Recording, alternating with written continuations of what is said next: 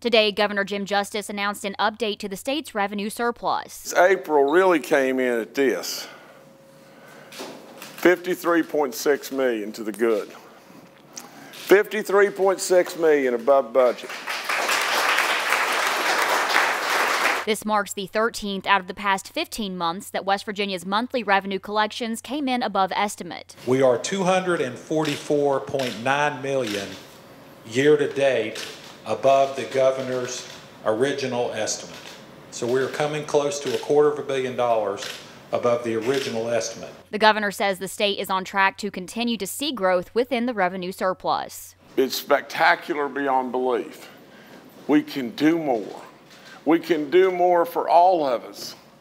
I hope one of the things we'll be able to do is glean some of this and put even more money to fixing our roads.